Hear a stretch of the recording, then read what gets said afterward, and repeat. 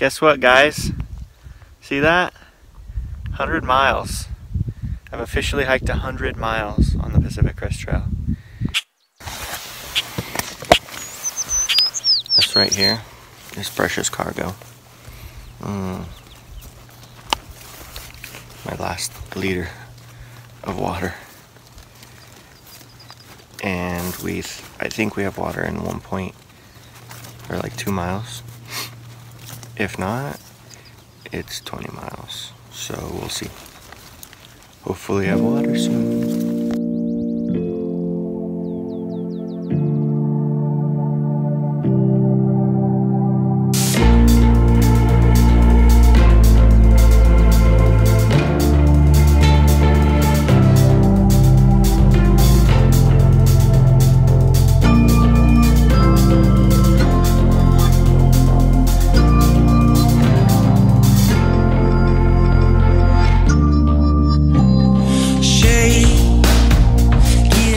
People have asked me, do you hike alone? Do you see other people? And the answer is you generally, or at least I specifically, and probably a large majority of the people I've seen hike mostly alone. Some of the time you hike with other people, but for example, the last 3 nights, I've camped with my buddy Skippy, and we have crisscrossed back and forth.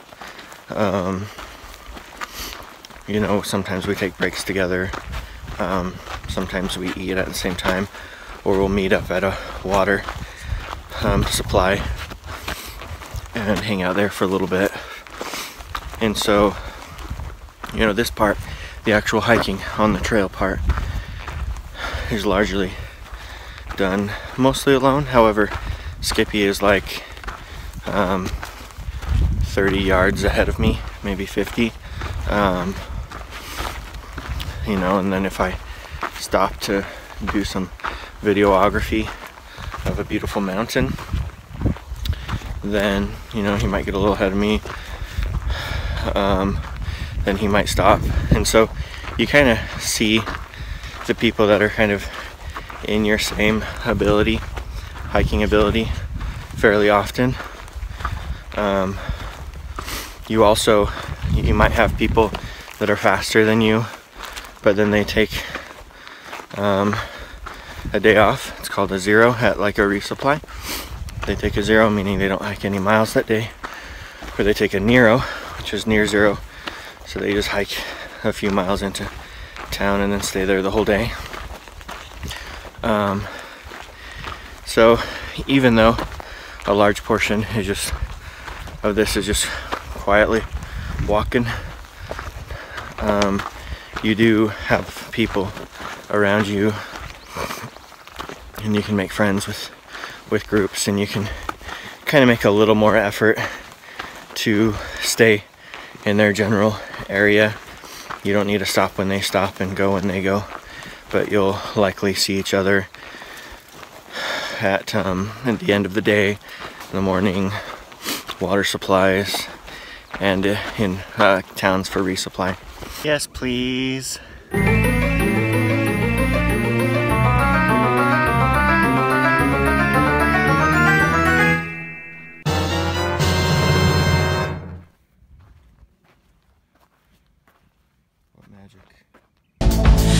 Show you suffering. They all got some love to bring. Crew kidnap was curving like the cutlery. She used to cut right into me. Oh no, please don't dissolve. Oh, please don't dissolve.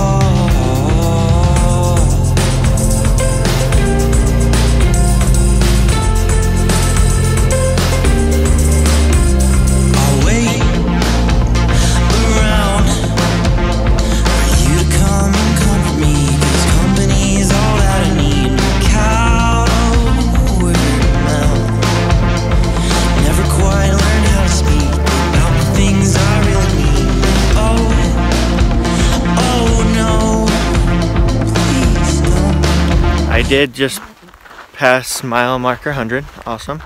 8 miles until Warner Springs.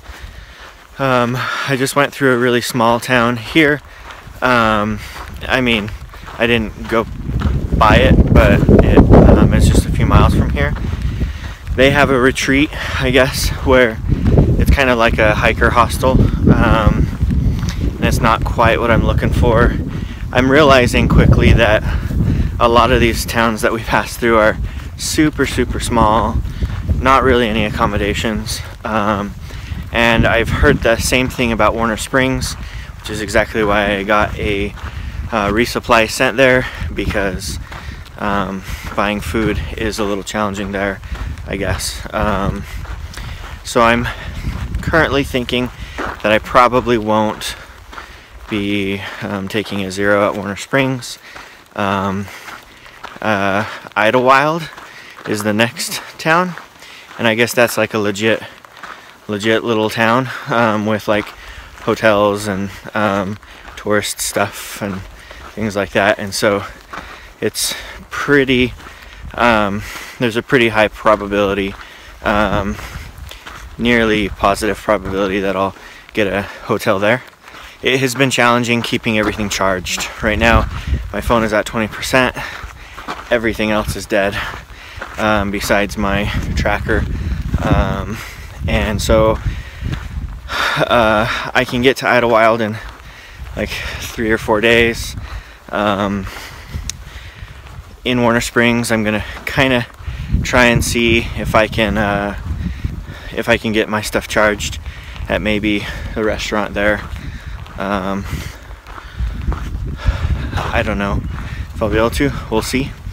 But I mean, I need to get it charged somewhere, so I'm gonna definitely beg around, see if I can get something charged, so that for the next 3 days I can do some vlogging still.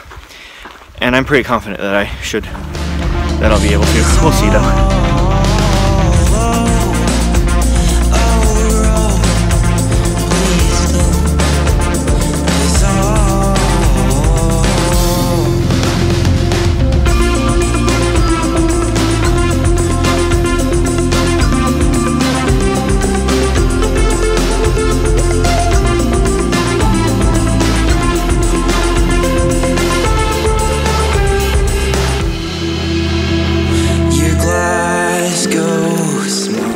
It's starting to get pretty exciting to see the mileage that you're doing and to realize that you can do 20 miles in a day, which means you can hit, you know, destinations a little quicker.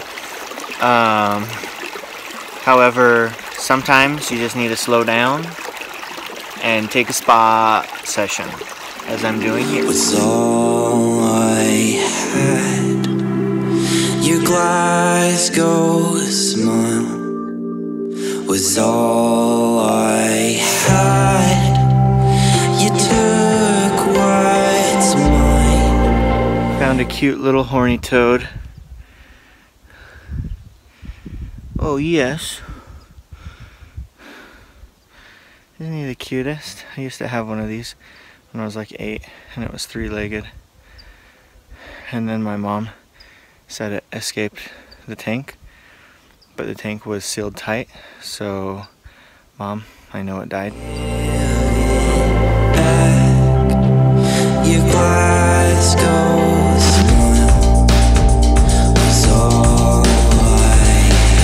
It's 4:16. I've been walking for 10 hours today. I'm at 20 miles or so. And oh, my left leg hurts all over. My right leg hurts pretty much all over, but particularly on my pulled tendon. My left knee makes it so that I can't go down hills very easily. My hip flexors hurt. My right one particularly is sending little jolts down my leg. My back is sore. Oh, everything hurts and I want to stop, but there's a town in a couple miles and they have a bar and grill thing which means they have warm food and probably sugar. My doctor is there waiting for me, Dr. Pepper. Oh, it hurts. It hurts. I'm hoping that it's just like this is the pain of walking so much hurt, not like there's something wrong here. I'll find out eventually, I guess.